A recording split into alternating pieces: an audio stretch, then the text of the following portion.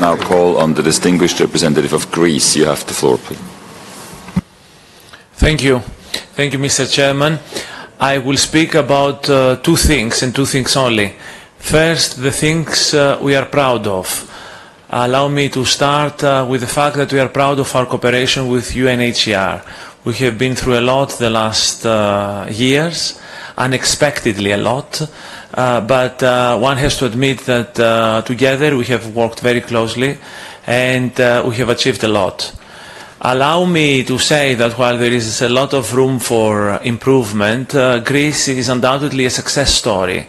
We are not where we were a few years ago, and we are proud of our reception system and especially of our asylum system that is one of the most efficient and fast and credible in Europe today according to all statistics. We are also proud of the work our Coast Guard is doing in the sea, saving hundreds of thousands of lives since 2012, a story that is, to put it mildly, quite underreported in international media. And we are proud of the work we are doing in regards to unaccompanied minors and vulnerable people, the new national emergency response mechanism that has saved at least 5,000 minors from the streets and the margins of society, the Ilios integration program, and so on and so forth. We are very worried today that having received more than 100,000 Ukrainians, we are faced with a humanitarian disaster in Gaza. And we have to be very alert about what is happening there and the medium and long-term consequences. But having said all this, I want to speak about a second point which I think is very important and has not spoken enough. And this is the political challenge ahead we have in Europe. A political challenge that my government in Greece is willing to meet head-on. And the challenge is to really not only expand and strengthen the asylum system, but basically to save it and sustain it for the future generation. There should be no doubt that the international protection system is under attack in the rich world, which provide much of its funding and recently more and more of the reception.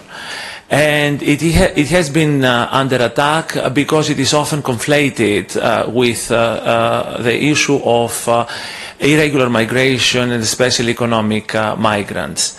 I want to be very sincere and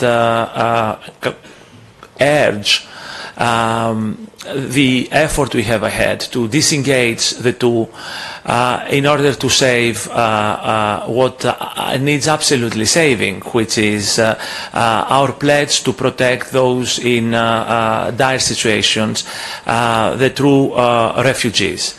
And that the more we conflate, the more easy we make it for the opponents of the system in the far right to attack. And that a policy of open borders will lead eventually to closed borders for everybody.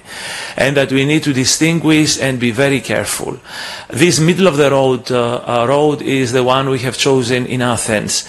And we want to persuade the hesitants and the intransigent in our partners in Europe to follow it. That's why we have lent our support, full support, for the new pact on migration and asylum, and we are working closely with the European Commission in all this project.